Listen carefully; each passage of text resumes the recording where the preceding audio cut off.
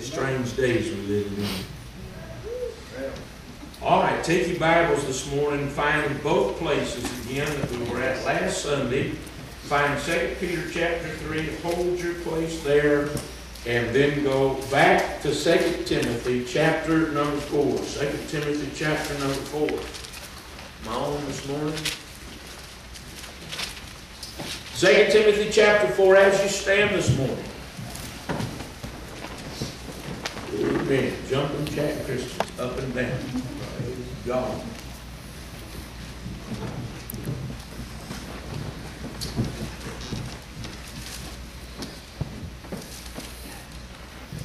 Are you glad you saved? Amen.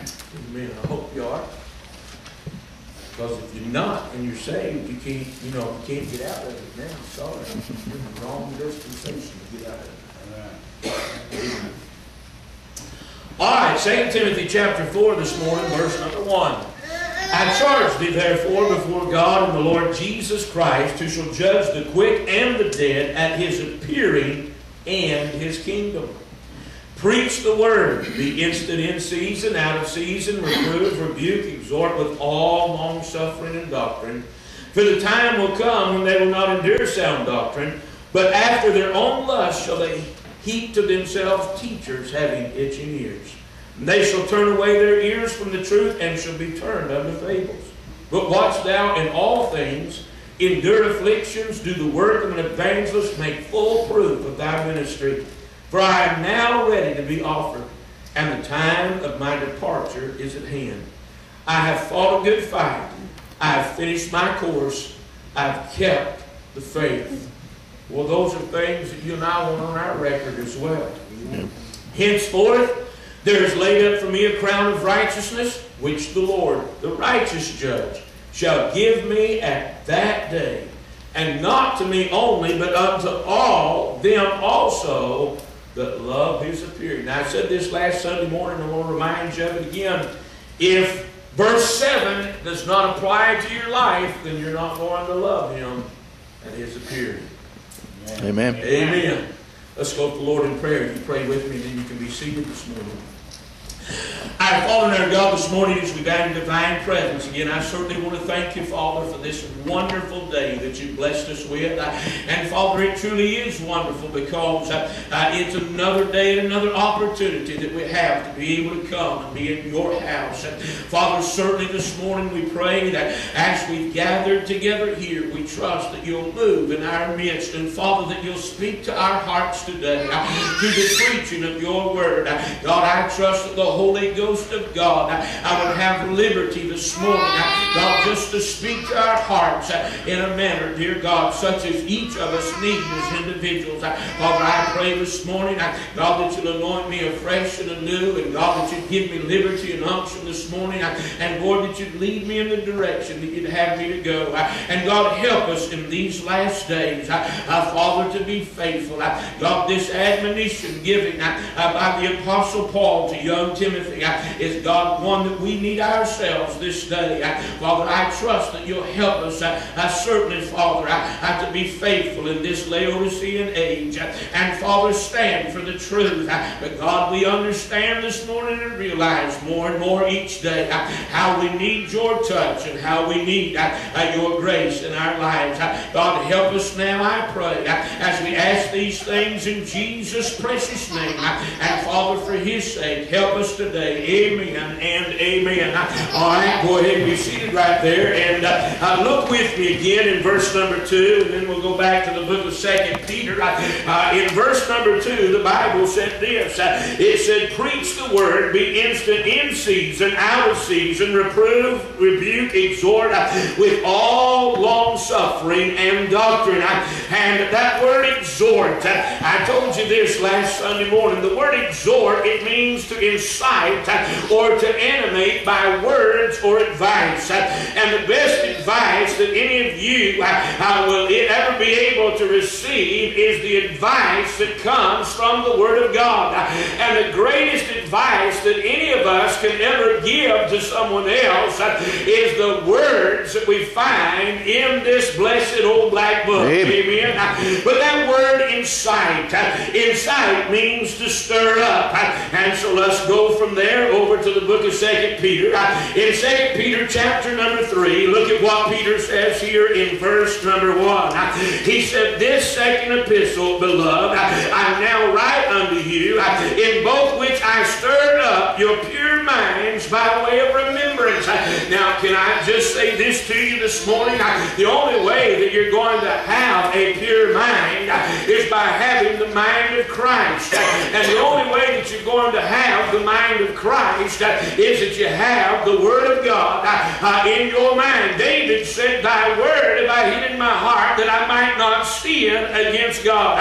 So if you're going to have a pure mind, friend, it's got to be a mind that is centered and focused upon the very words of God. In verse number 2, the Bible said this, that you may be mindful of the words which were spoken before by the holy prophets, that's the Old Testament, and of the commandment of us, the apostles of the Lord and Savior. There's the New Testament. And so you and I need to be stirred up by the entire book, not just by a portion of the book in this New Testament age, but we need to be stirred up by all of the words of God. The Bible said in verse number 3, "Knowing this first, that there shall come in the last days scoffers walking after their own lusts." Well, absolutely. Friend, listen, that's that apostate crowd. And then the Bible said this in verse 4 and saying, "Where is the promise of His coming?"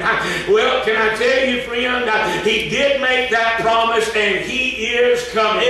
It doesn't make any difference how many scoffers we have.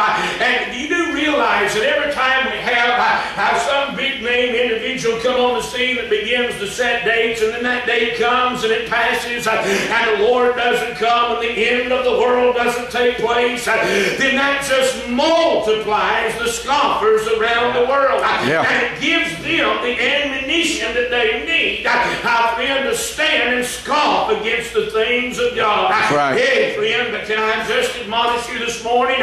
Just be faithful, just as God has promised, and as God has come through over and over again in our lives. I can guarantee you this, that in His time, He will step out in the clouds of glory. And in His time, that trumpet will sound. And in His time, thank God, we will be caught up from this earth, and we'll be out of here. Amen. Amen. And so, don't listen to the scoffers. Scoffers try to discourage you as they try to discredit the Word of God. But friends, you and I know that the only book credible today is the one that we hold in our laps this morning. It is the only one that you and I can trust. It is the one that you and I can follow. And thank God it'll lead us through to the end. But we began looking at this, and I didn't even give you the title of the message last week. I think they wrote it down in the booth as just simply but that's not the title that I intended to use. The title of the message this morning, as well as last Sunday morning, is this: let's get stirred up. Amen. Let's get stirred up. I've told you, friend, for 19 and a half years, I don't like morgues. I don't like the mortuary. I don't like graveyards. I don't like the funeral home. I don't like being around people that act like they're dead. Amen. Listen, I'm a part of the living. I'm a part of the land of the living. I'm alive. I'm well. I'm breathing. Thank God. But more than just being alive and well this morning, physically, thank God I'm alive and well spiritually. It's blessed day, friend, whenever we're mindful of the fact that God passed by our lives one day and saved a bunch of hell-deserving sinners. Amen. And God imparted, and God infused, and God put His life inside of us. Can I tell you this morning, friend, that God's not dead? Can I tell you this morning that Jesus is not dead? Can I tell you this morning that the Holy Ghost of God doesn't have a headache or toothache or toe ache? In everything is all right with the Trinity. Yeah. Well, we looked at three things, and I'll give you those three things hurriedly for the benefit of those that weren't here. In Isaiah chapter 34 and verse number 16, the Bible said this, seek ye out of the book of the Lord. Amen. Seek ye out of the book of the Lord and read. And then we went over to 1 Timothy chapter 4 and read verses 13 down to the rest of that chapter. And we saw where God said through Paul to young Timothy to give attendance to reading. If you're going to be stirred up this morning, then you need to seek ye out of the book of the Lord and read. Read the Word of God. I'm telling you, there's just something wonderful about the Word of God. You'll spend time in the book of God. You'll just be going along reading, friend, and all of a sudden something will jump out at you. Something will fuse new life inside of you. And you'll get excited, thank God, about something. I mean, friend, listen, as you read through Matthew, Mark, Luke, and John, they are transitional books, and they are dealing with the earthly ministry of Jesus, and it is that time when the kingdom of God and the kingdom of heaven were both being offered back to the nation of Israel. But man, as you see all that transpired, and then even as you realize this, John said, if everything had been written, the world would not have contained it all. Amen. I mean, friends, just 3.5 years of what Jesus did while he was here, the world could not have contained the volumes of the book, books that would have been written about him. But just the things that were left, amen, are things to excite us to no end. Yeah. I don't understand the generation that doesn't get excited about the Word of God anymore. That's right. I don't understand why you can't see. Has God touched and has God blessed and has God moved in the lives of others? God still wants to do the same for you. And when you seek ye out of the book of the Lord and read, and when you read what God has done for others, it ought to excite you, amen. When you go back and find Jeremiah discouraged and sinking in that mire, but thank God how the Word of God became a fire in his bones. It ought to be the very same thing for you. The very next time you're discouraged and you're down and you're sinking in the mire, thank God you ought to be stirred up by the Word of God and what you've sucked out of this book in the past. Amen. Amen. The second thing we saw was in John 5:39. The Bible said, search the Scriptures. And so you seek ye out of the book of the Lord and read, and you ought to get stirred up. And you ought to search the Scriptures. And you ought to get stirred up. Yeah. Amen. I don't have time to go back all over that. Get you a tape of last Sunday. 2 Timothy chapter 2 and verse number 15 was the third thing. Study to show yourself approved unto God, a workman that need not be ashamed, rightly dividing the word of truth. Man, I'm telling you, it ought to stir you up when you learn to rightly divide the word of truth. And that comes through study. Study. Much study is a weariness of the flesh. Thank God, listen, as I closed last Sunday morning, I said this, as we look back there at Ecclesiastes chapter number 12, listen, give attendance to read. Making of many books, there is no end. You do need to read something just other than beside your Bible. You need to give attendance to reading, and you need to give attendance to studying, and you need to learn how to rightly divide the word of truth. And as you learn how to rightly divide the word of truth, thank God, let's get stirred up. Amen. Amen.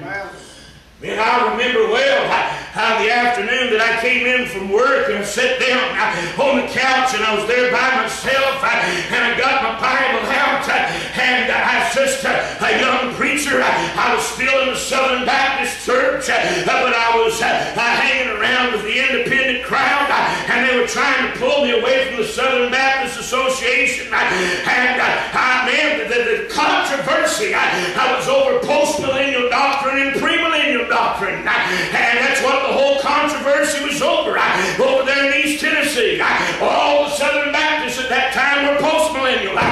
All of the independents were premillennial. And man, they went to war over that doctrine. Amen. And one side called the other side a heretic. Amen.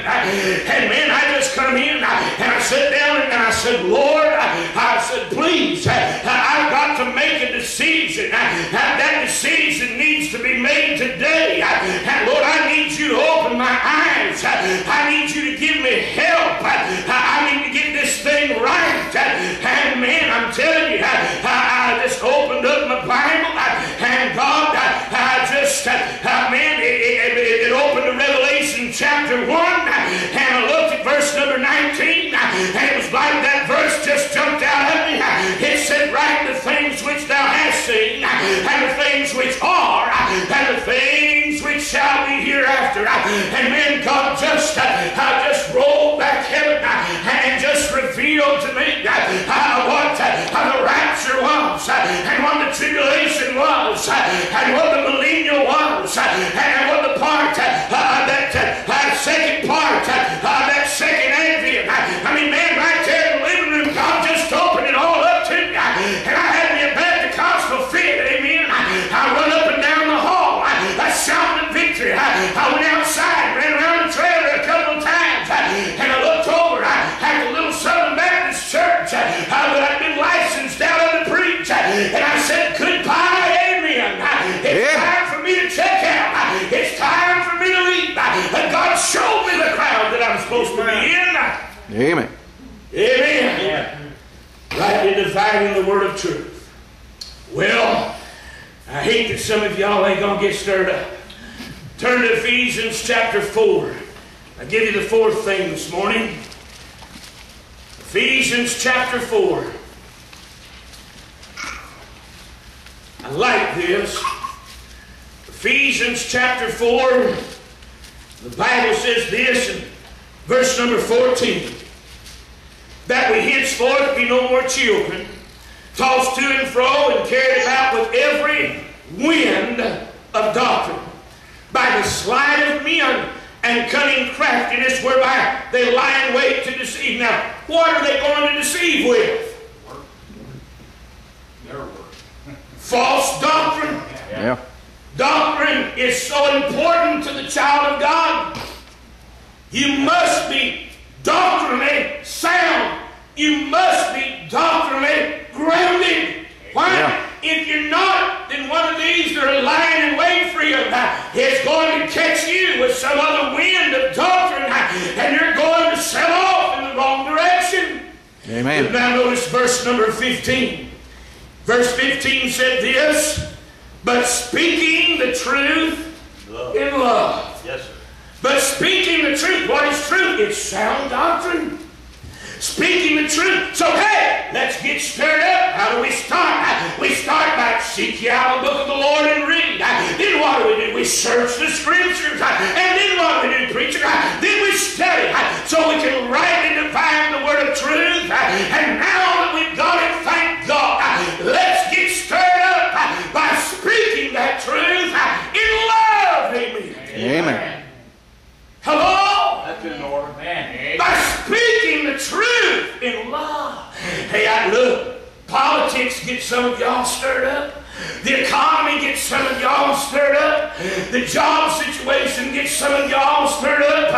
Sodomites get you stirred up. I mean, friend, you can sit down and watch the nightly news and get stirred up about what's going on, not only in your surrounding community and area, but you get watching the nightly news, you get stirred up about things that's going on in other countries. Well, hey, they're speaking oftentimes lies from their liberal hearts.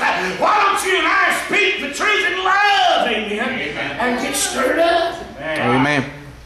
Speaking the truth in love. Why, look, we've got a lot to talk about. Yeah. Amen. Hello? Reprove, rebuke, exhort with all long suffering and doctrine. Do you not understand that even when we reprove and rebuke, that we're to speak the truth in love? Why would we rebuke an individual?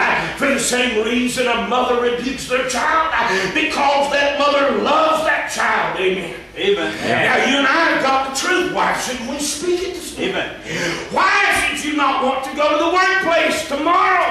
Now listen, there's going to be individuals individuals in the workplace. They're going to be talking about what happened over the weekend in their lives. Well, why don't you talk about what went on in your life over the weekend? Why don't you talk about what you learned in Sunday school? Why don't you talk about what you learned? I've been in the 11 o'clock preaching service. Why don't you talk about Jesus and the Word of God? Amen. Hey, if you have been seeking out of the book of the Lord and reading, you've got a lot of truth under your belt. You've got a lot to talk about. Amen. Amen. Folks used to get stirred up talking about the truth. Yeah. Now we get stirred up over lies. Right, preacher. Hello? Look in Acts chapter 14. Speaking the truth in love. That's how we ought to get stirred up. In Acts chapter number 14. Look at verse number 1. And it came to pass in Iconium that they went both together into the synagogue of the Jews. And so what? Is everybody there? Are you there? You're in Acts 14? Yeah. Verse number 1.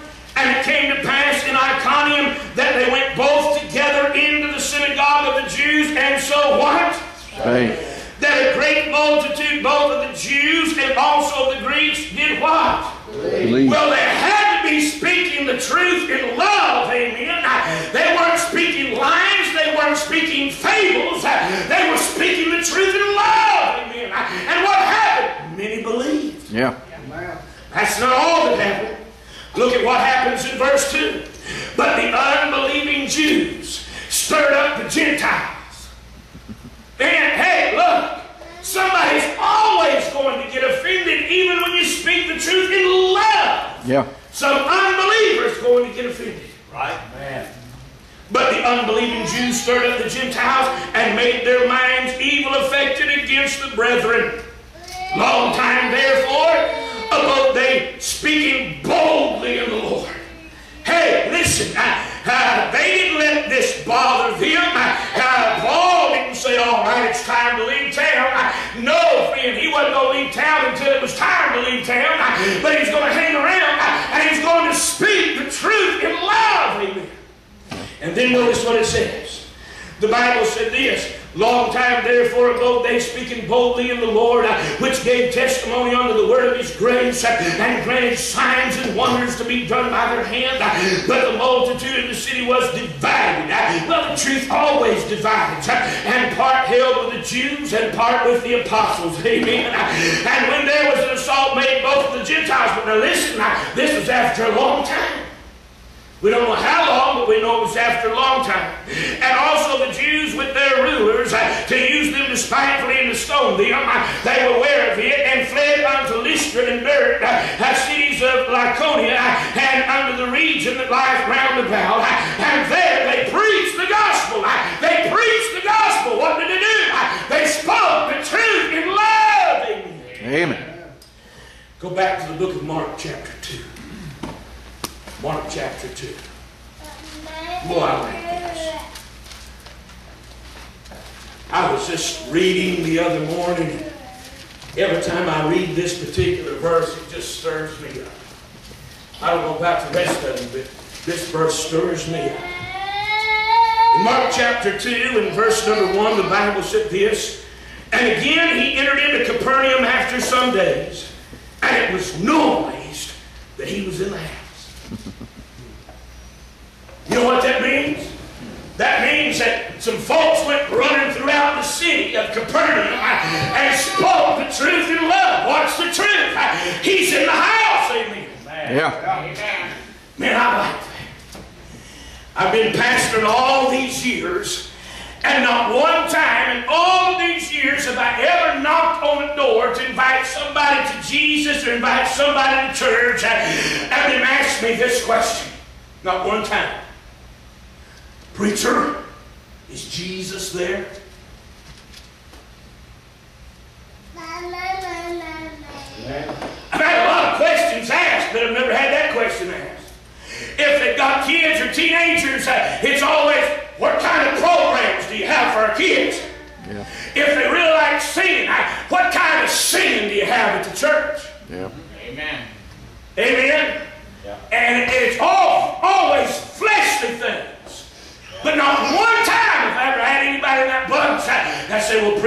just want to know one thing. Is Jesus there? Is Jesus there? Speaking the truth in love.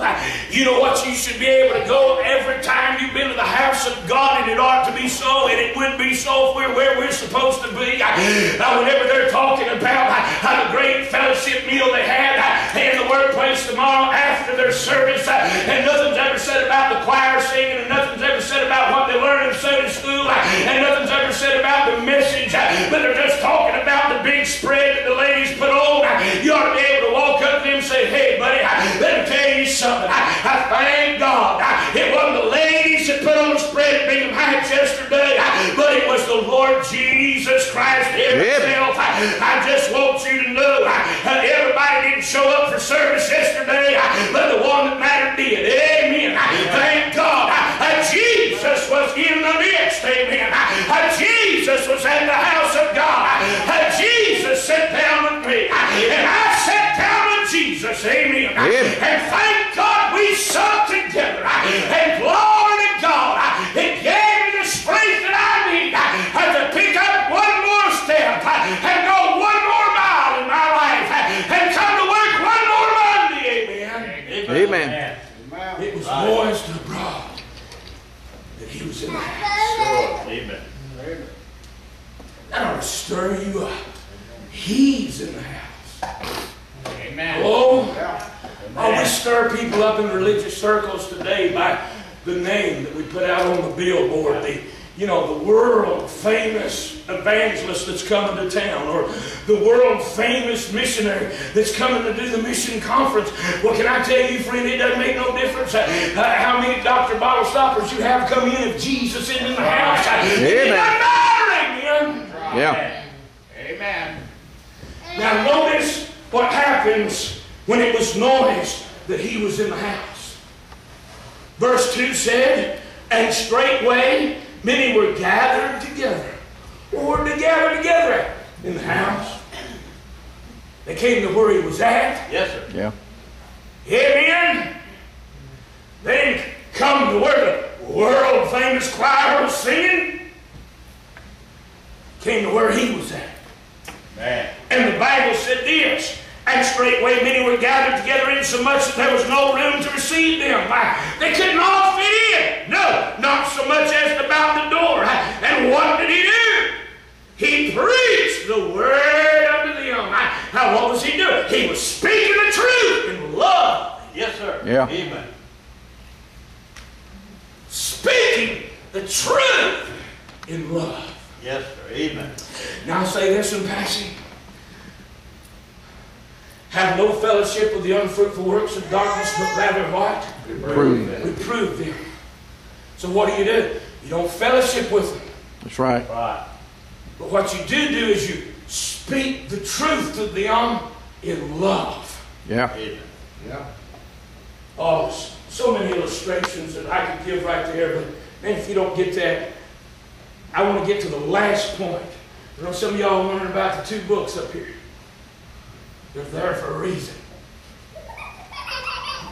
So let's speaking the truth in love, man, you ought to, look, seek ye out the book of the Lord and read, and then what you read and what you have sunk in, look, seek and you shall what? What? Fine. Well, what you found is what you're going to speak about. Yeah. Amen. Search the scriptures, friend, and you think you have eternal life. And they are they which testify of me. Amen. Amen. You want to know more about Jesus, as we sang a while ago? Then, hey, search the scriptures. Amen. Amen. Because they testify of him. Praise God. Amen. Yeah. And then study. Study. Study. You know, it's tragic that in our day we're sending kids off to college and spending hundreds of thousands of dollars for them to get a degree, and there be no opening in the field that they've got their degree in, and they're out doing something else. Yeah. Somebody studies about horticulture and becomes a horticulturist and comes out looking for a job in that field and really has applied themselves. And the only place they can find a job is in McDonald's. Well, it's hard for you to have McDonald's to speak about horticulture. Amen? Yeah. Yeah. Amen. Amen. Amen. When you learn something, you shouldn't just want to apply it, but you should want to share it. Yeah. Amen. Amen. Hello? Amen. And you ought to want to find somebody to talk to. You ought to want to find somebody to share that with and speak the truth in love. Amen. Amen. Hello? Then here's going to be our last one. Go to Ephesians chapter 5. Ephesians chapter 5, you should already know where we're going. Let's get stirred up in Ephesians chapter number 5. Ephesians chapter number 5. Look with me, if you will, please. Down at verse number, well, let's start in verse 18. Verse 18, the Bible, well, let's start in verse 17. Verse 17 is good. Oh, let's start in verse 16. It's really good. Redeeming the time. How do you redeem the time? Seek ye out the book of the Lord and read. How's a good time to redeem the time, preacher? Search the scriptures. Oh, how's a good time for me to redeem the time, preacher? Study to show yourself approved unto God. Oh, preacher, hey, I've been seeking, I've been searching, I've been studying. Now God's given me something. How should I redeem my time? Speak about it, amen. Amen. Tell somebody else, amen. Go tell somebody what Jesus has shared with you out of the book, amen. Amen. Well, redeeming the time because the days are evil, wherefore be ye not unwise. Be ye not unwise. Be ye not unwise. Study. Study. Be ye not unwise, but understanding what the will of the Lord is, and be not drunk with wine wherein is excess, but be what? But be filled with the Spirit, speaking to yourselves. There it is. Speaking the truth in love. Yes, but that's not all that this verse contains. Now, yourself first implies yourself. Singular. But then secondly, it takes into yourselves plurally as a body of believers. When you're filled with the Spirit of God, man, you're going to start speaking to yourself, praise God. You're going to be talking to the Holy Ghost, and the Holy Ghost is going to be talking to you. You might be walking around and somebody says, dear God, is she talking to himself? Is she talking to herself? Yes, she is. Why don't you just get up a little bit closer and see what the conversation is all about? Amen. Because I can tell you the conversation is going to be speaking the truth in love. If you're filled with the Spirit of God, when you're speaking to yourself, amen. Yeah. Right. That's not hard to understand, is it? But now, watch. We're talking about, let's get stirred up. So the Bible said this, speaking to yourselves in what? In psalms and hymns and spiritual songs, singing and making melody in your heart to the congregation. Oh. To the world. No. The world should love my singing. The world don't care nothing about you singing about amazing grace. That's right. Right. Not unless it's a sinner out in the world that's under the conviction of the Holy Ghost of God. Amen. Yeah. Then God might use singing amazing grace. How sweet the sound that saved a wretch like me. I once was lost, but now I'm found, was blind, but now I see. Might use it, dear God, to stir up their heart, amen, and bring them to a saving knowledge of the Lord Jesus Christ. Amen. What's the fifth way for us to get stirred up? Singing and making melody in your heart to the Lord. What are we supposed to sing, preacher? We're supposed to sing psalms and hymns and spiritual songs. Right. Psalms and hymns and spiritual songs. Right. Uh-oh, now here we go. I'm going to slow down now so you can stay with me. Okay? Making of books there is no end. Give attendance to reading. Hello? One of the songs everybody loves so much is we've got a godly heritage, or we've got a godly heritage. We do. We sure do. Right here's one of the places you can find out about some of our godly heritage. This is a book published in 1888 by Henry S. Burridge, and it's titled Baptist Hymn Writers and Their Hymns. Mm-hmm.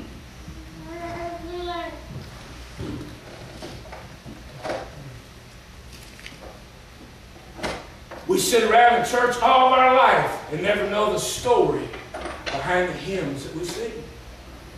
But do you know what? You can search if you really want to, and you can study if you really want to, and you can seek if you really want to. And it's been made real easy because we've got the internet in our homes now. So you can search libraries in England. You can search libraries in Scotland. You can search libraries in Ireland. You can search libraries in Germany. You can search libraries all around the world. And then, friend, listen now, if you want a copy of a book like this, they're out there. You can get on the internet, man, and all you got to do is just go to some of those places like abebooks.com or irisbooks.com, and then you can just type it in, and you can even put how much you want to give for it, how much you don't want to give for it, whether you want a new copy, whether you want an old copy, whether you want it hardbound, whether you want it paperback, however you want it, friend. And if it's anywhere in the world in somebody's bookstore, it's on abebooks.com. It's going to show you where it's at, and it's going to tell you how to order it. Amen. So it's not that these things are no longer available. This is the meanest thing I'm going to say this morning. It's we don't care. Yeah. Right. Because we'd rather spend our time and our money on ourselves. Amen. Right? Now, it's the meanest thing I'm going to say all day. Promise you. Now, how do we get stirred up? We get stirred up by singing songs and hymns and spiritual songs, singing and making melody in our heart to the Lord. But now, before I get into this book right here, listen, go with me just a little bit further, because it says this: giving thanks always for all things unto God and the Father in the name of our Lord Jesus Christ, submitting yourselves one to another in the fear of God. So that takes the singular, singing unto yourselves and speaking unto yourselves, and puts it in the plural in the body. As we gather together, this is what we're supposed to do. We're supposed to speak to yourselves, and we're supposed to sing to yourselves. Amen. Now, listen. You do have a godly heritage. Amen. Amen. Yeah. And I'm going to read you some examples this morning. If you want to listen. The first few that I'm going to read to you go all the way back to the time when we were called Anabaptists, meaning rebaptizers. We're going back to the time of the Reformation.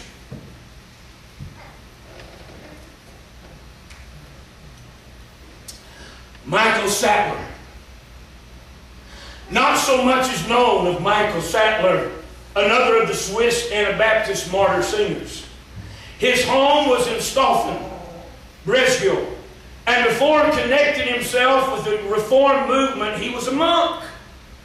You realize how many of those old Baptist preachers back in the Reformation had originally been a part of the Catholic institution? Right. Yeah, God showed grace. He was arrested by the authorities in Zurich in the latter part of 1525 and was banished from the canton. He was afterward arrested in Strasbourg, and May the 21st, 1527, at Rottenburg on the Neckar, His tongue was torn out, while his body was lacerated with hot tongs and then burned. His character was such that the Strasbourg evangelical pastors after his death did not hesitate to call him a martyr of Christ. The 7th hymn in Osbert, containing 13 stanzas of 4 lines, is by Michael Sattler and has the ring of the martyr spirit as, for example, these lines. This isn't the whole thing, but listen. Now, they wrote those hymns to the times that they were in to be an encouragement to others. But it's an encouragement to me. Amen. Listen. If one ill treat you for my sake, and daily you to shame awake, be joyful, your reward is nigh, prepared for you in heaven on high. Of such a man fear not the will, the body only he can kill. A faithful God the rather fear, who can condemn to darkness drear. O Christ, help thou thy little flock, who faithful follow thee, their rock. By thine own death redeem each one, and crown the work that thou hast done.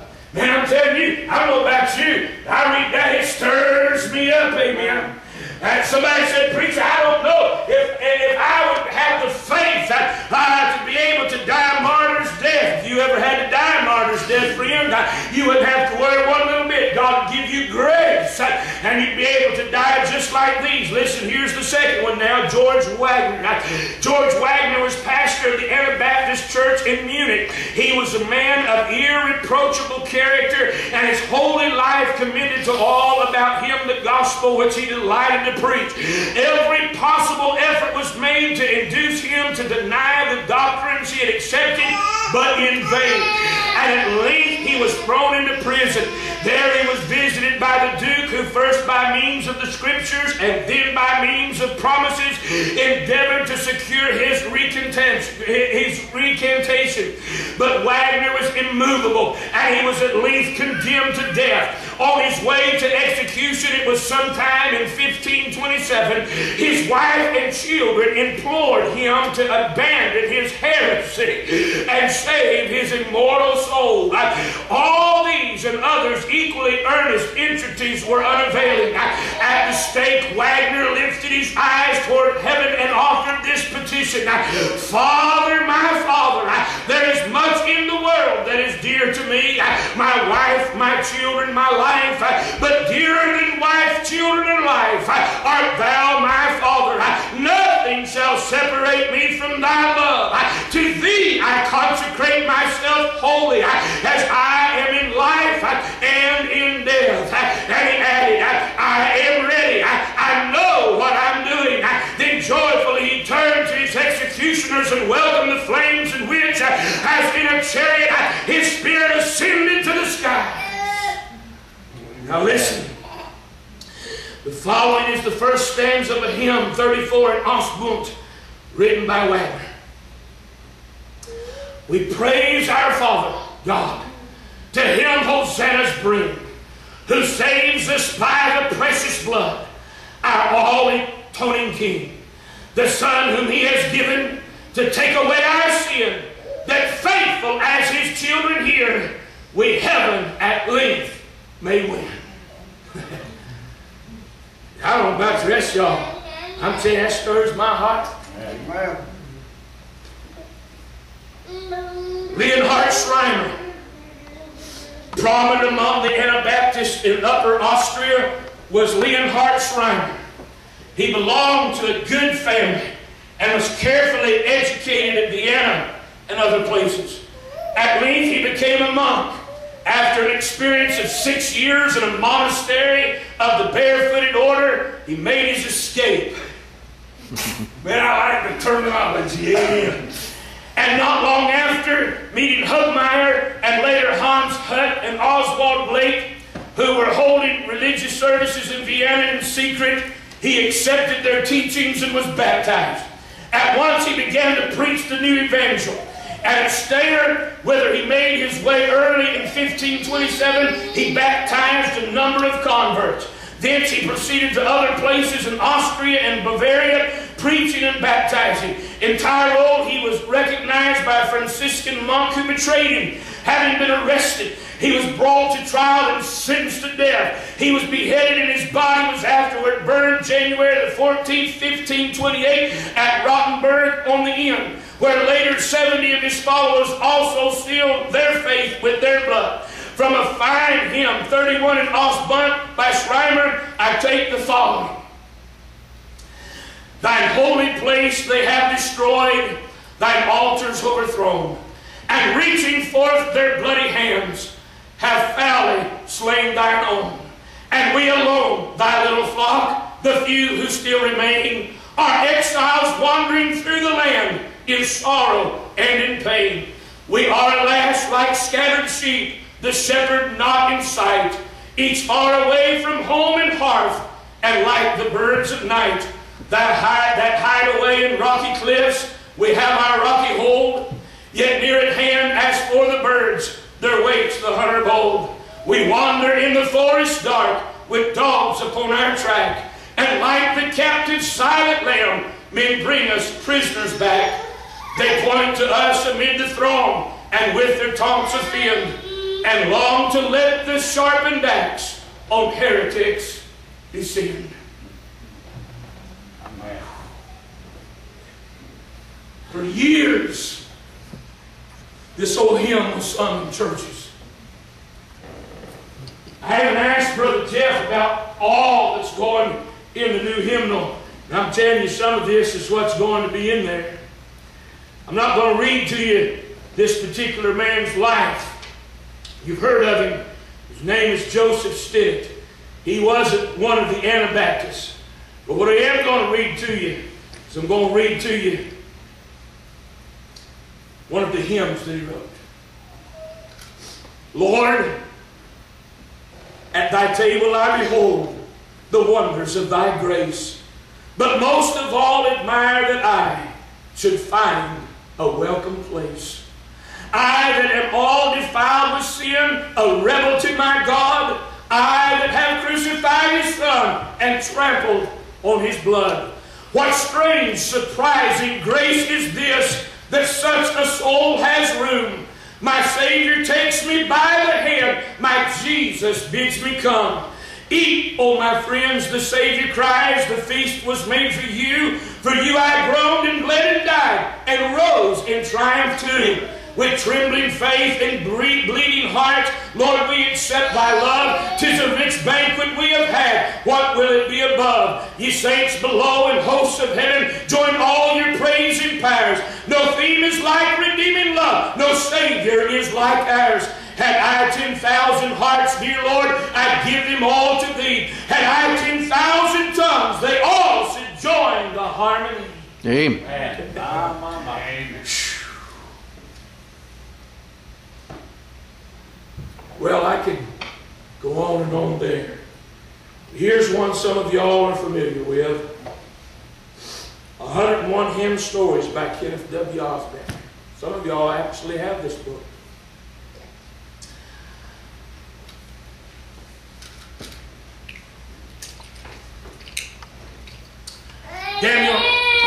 Daniel W. Whittle was born in Chicopee Falls, Massachusetts on November the 22nd, 1840. At the age of 21, he joined the 72nd Illinois Infantry, enlisted in Company B as a second lieutenant. Later, he rose to the rank of major on General O.O. Howard's staff. He was with General Sherman on his march to the sea and was later wounded at the Battle of Vicksburg. Upon his recovery and return home, he met the noted evangelist D.L. Moody. His relationship with Moody changed the course of Whittle's life.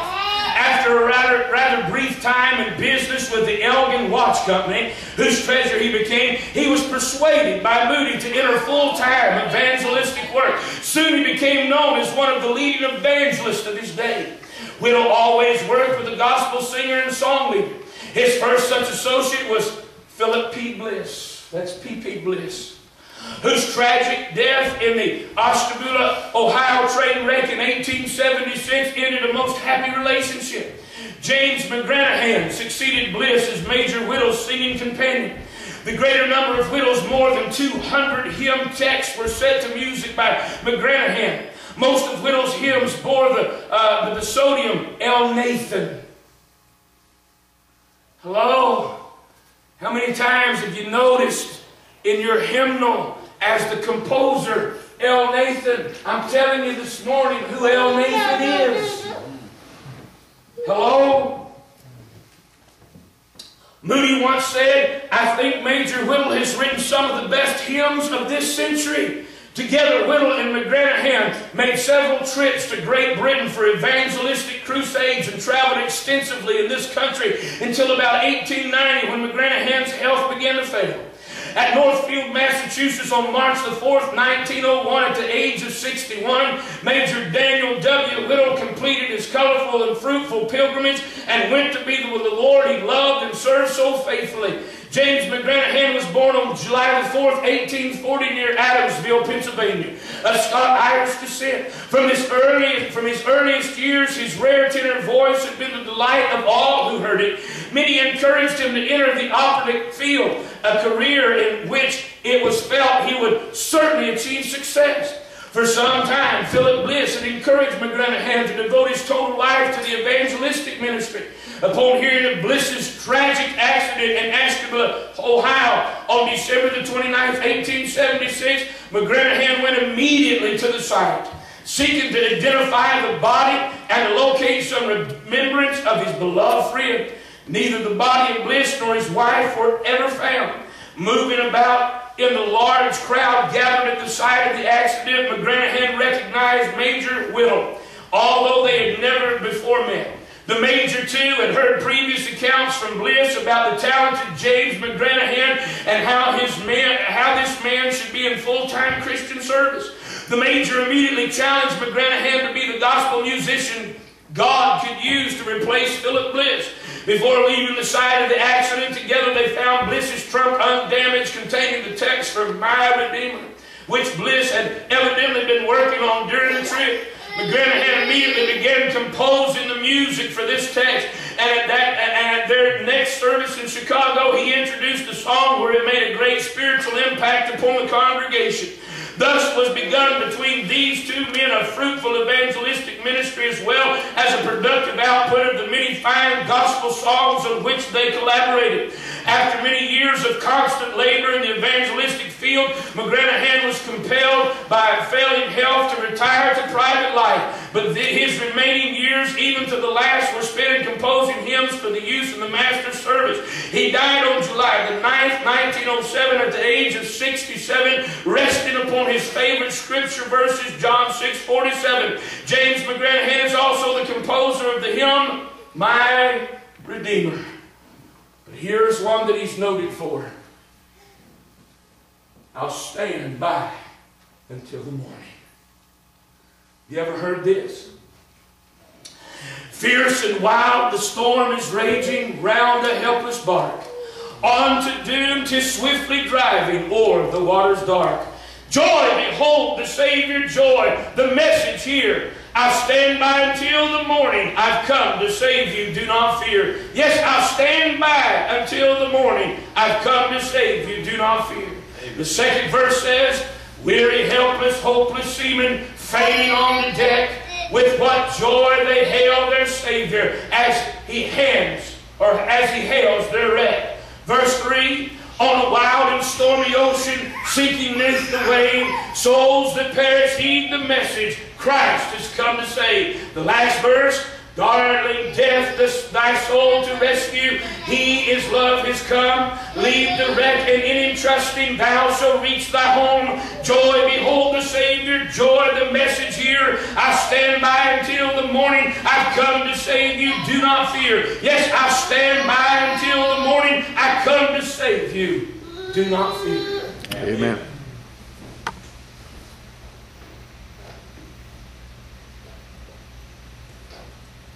Here's one you're familiar with.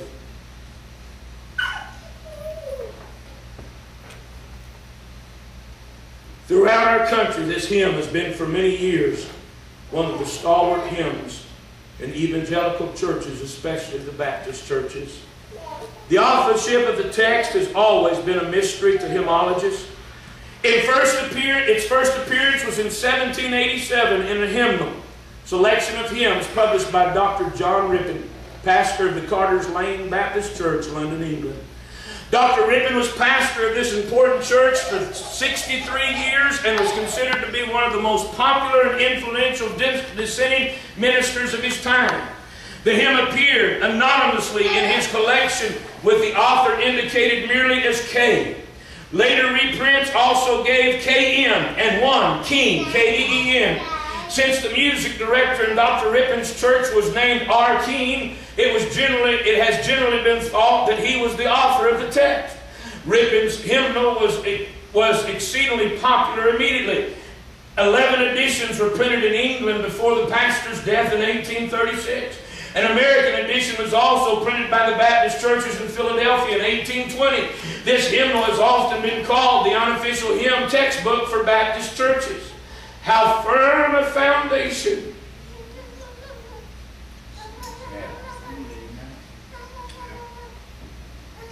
Amen.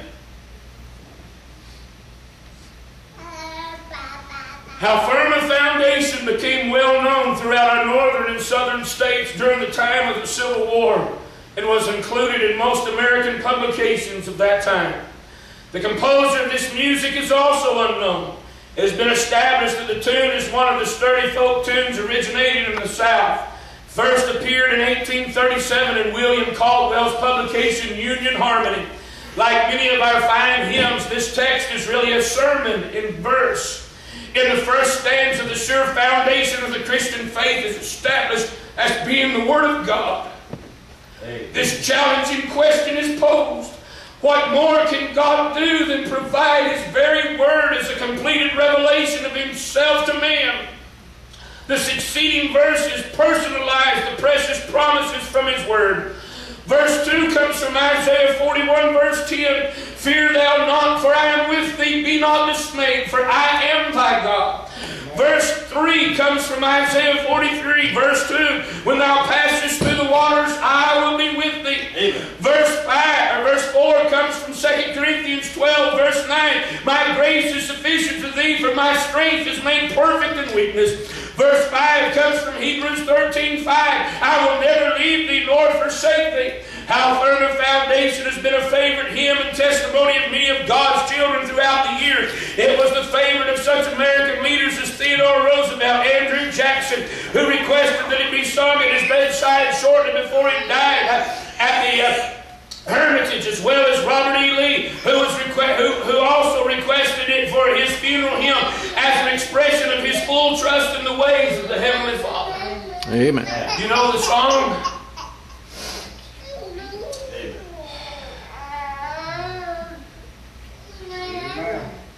Amen.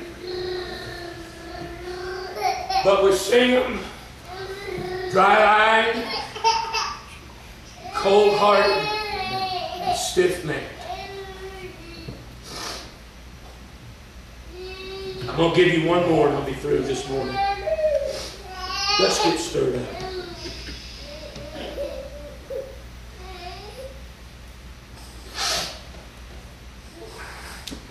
This beloved gospel hymn was written on March the 26th, 1862.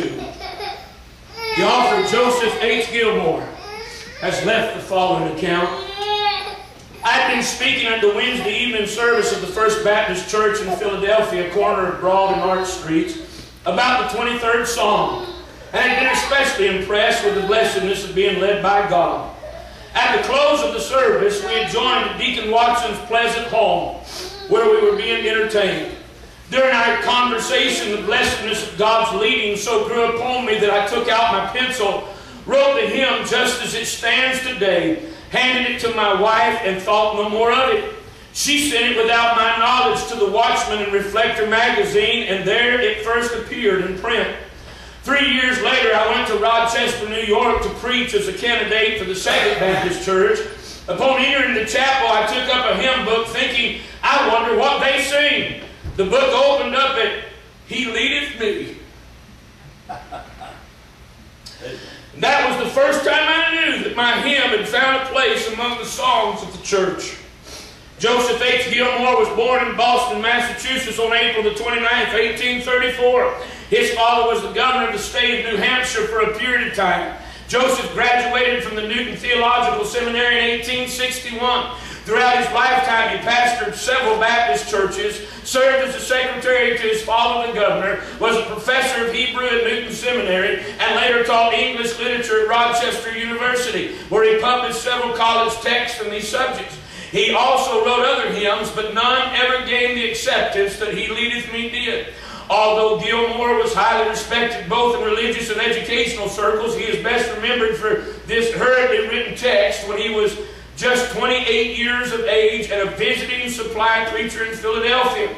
William W. Bradbury, an important contributor to the development of early gospel hymnology, said this text in the Watchman and Reflector magazine in 1863, or saw it, and wrote this fitting melody to match the words. He also added 2 additional lines to the chorus. His faithful follower I would be, for by His hand He leadeth me. Other hymns by William Bradbury include Jesus Loves Me, Just As I Am, Depth of Mercy, Even Me, Sweet Hour of Prayer, and The Solid Rock.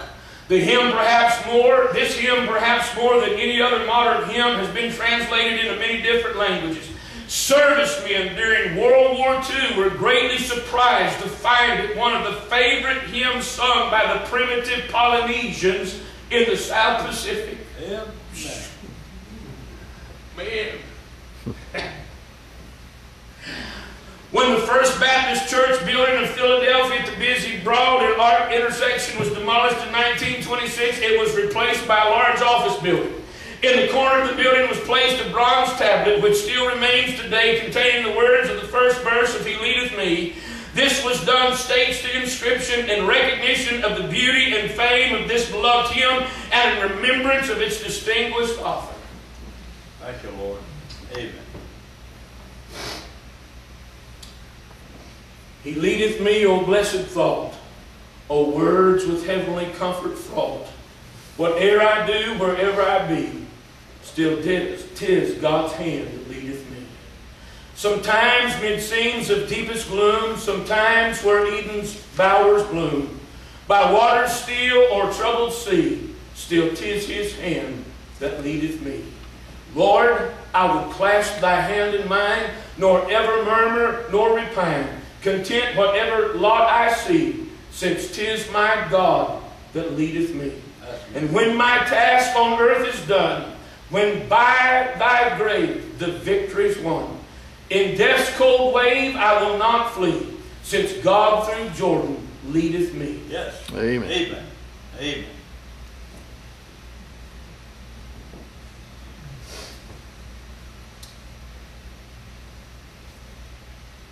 Seek ye out the book of the Lord and read. Search the Scriptures.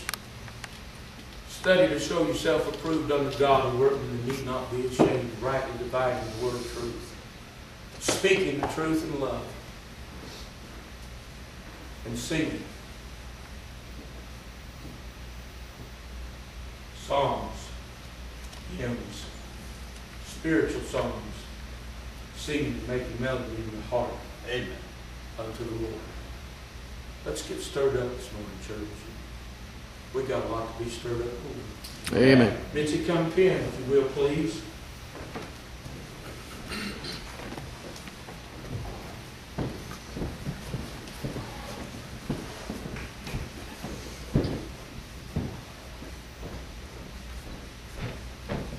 Bet y'all didn't know that John Bunyan was also him, right? You just thought he wrote things like Pilgrim's Progress and Holy Wars and Abounding Grace. But John Bunyan was also a great Baptist hymn writer. You've got a great heritage this morning, church. Amen. And we ought to be stirred up about it. Let's stand to our feet this morning with heads bowed and eyes closed. There's absolutely no reason for us as God's children to be dead and cold, hard-hearted. Mitzi's playing softly this morning.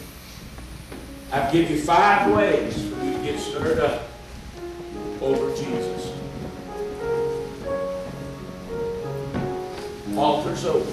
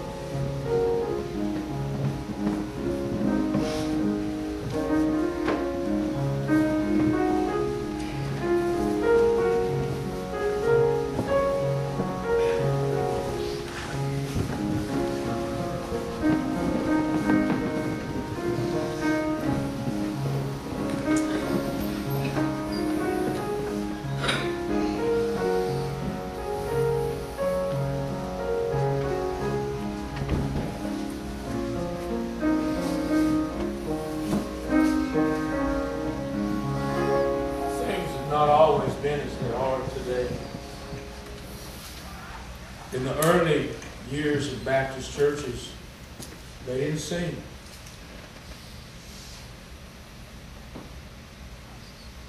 fact, it was in the early years of the English Baptists, one by one pastors started introducing singing to the congregation by writing hymns themselves that would apply to the message that they were preaching. Benjamin Keach is one of the first. And then even in that introduction, Brother Lee, that what they did was they would only sing one hymn, and it would be after the message. So those that didn't want to partake in singing in the sanctuary could hear the message preached, but then they would give them a period of time to leave if they felt that that wasn't befitting of the Lord. We've come a long way. Amen. And we've got a great heritage. And I'm thankful for men like Benjamin Keach, pastors that saw the need. Amen. That just like the singers of the Old Testament and the temple and the tabernacle, that they saw that that was a part of the worship and service of God, and introduced and started writing those old hymns and started singing in our churches. Amen. Don't neglect the heritage you have this morning, church. You've got so much to be thankful for, and you've got so much to be stirred up about. And I don't know, maybe I get carried away differently than other people do, but I sit down and read stuff like that, and I just get beside myself.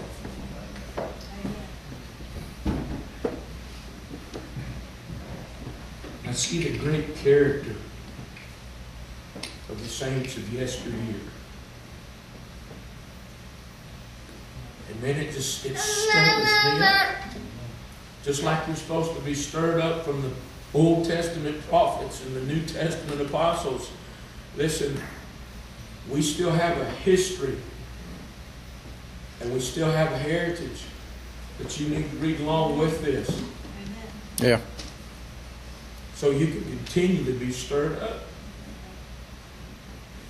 And stirred up to the point that you want to do something in your lifetime just in case Jesus doesn't come. Somebody will read about us 50 years from now, or 100 years from now, or 150 years from now if Jesus doesn't come, and be able to be stirred up about what you did for Jesus. Heads bowed, eyes are closed. Mark, you dismiss us in a word of prayer. Dear Lord, we thank you for being in your house today. We thank you for the message we heard. I pray to God you stir our hearts for the things of God and your word. I pray, Lord, you help us to go out and tell others. The Lord, we have so much to tell and so much to share of what you've done for us at Calvary and shedding your precious blood and your precious word that you've given us. I pray to God that you'd help us to obey your word. Help us, Lord, to come back tonight. Pray that you be with the preacher tonight. And we ask these things in Jesus' name. Amen. All right, y'all at liberty. God bless you.